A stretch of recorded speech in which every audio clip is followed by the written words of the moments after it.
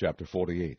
Hear ye this, O house of Jacob, which are called by the name of Israel, and are come forth out of the waters of Judah, which swear by the name of the Lord, and make mention of the God of Israel, but not in truth, nor in righteousness.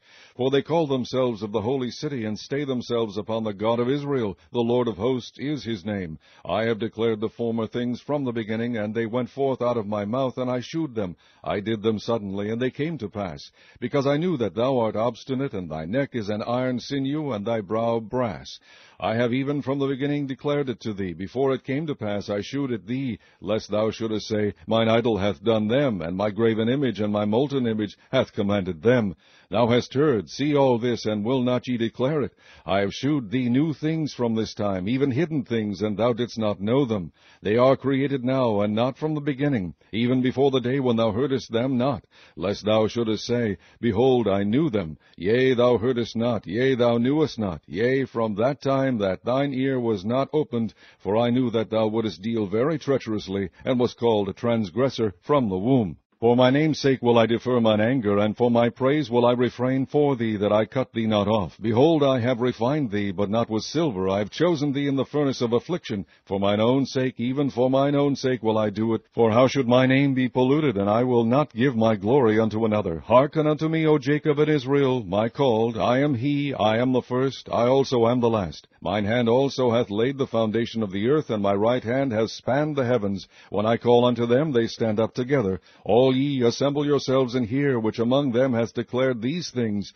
The Lord hath loved him. He will do his pleasure on Babylon, and his arm shall be called the Chaldeans. I, even I, have spoken. Yea, I have called him. I have brought him, and he shall make his way prosperous. Come ye near unto me, hear ye this. I have not spoken in secret from the beginning, from the time that it was. There I am, and now the Lord God and his Spirit has sent me. Thus saith the Lord, thy Redeemer, the Holy One of Israel, I am the Lord thy God, which teacheth thee to profit, which leadeth thee by the way that thou shouldest go.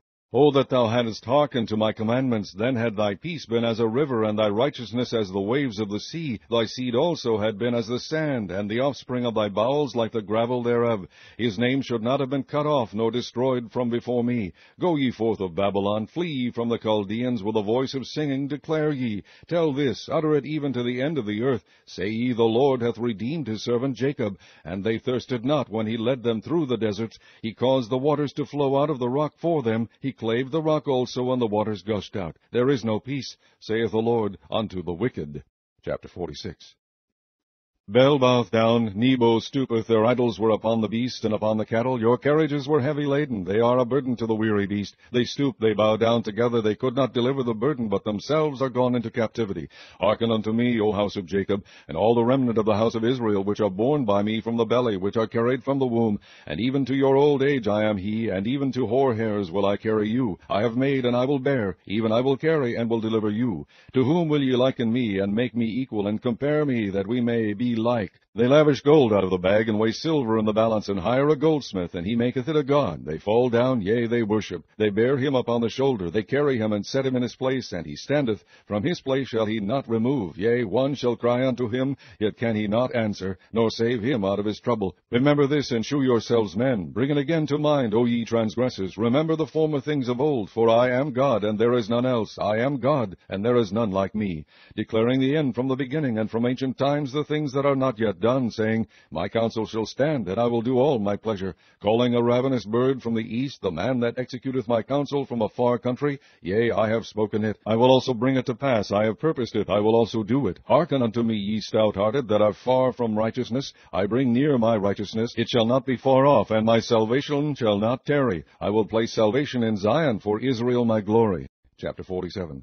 Come down and sit in the dust, O virgin daughter of Babylon. Sit on the ground, there is no throne, O daughter of the Chaldeans, for thou shalt no more be called tender and delicate. Take the millstones and grind meal, uncover thy locks, make bare the leg, uncover the thigh, pass over the rivers. Thy nakedness shall be uncovered, yea, thy name shall be seen. I will take vengeance, and I will not meet thee as a man. As for our Redeemer, the Lord of hosts is his name, the Holy One of Israel. Sit thou silent, and get thee into darkness, O daughter of the Chaldeans, for thou shalt no more be called called the Lady of Kingdoms. I was wroth with my people, I have polluted mine inheritance, and given them into thine hand. Thou didst shew them no mercy, upon the ancient hast thou very heavily laid thy yoke.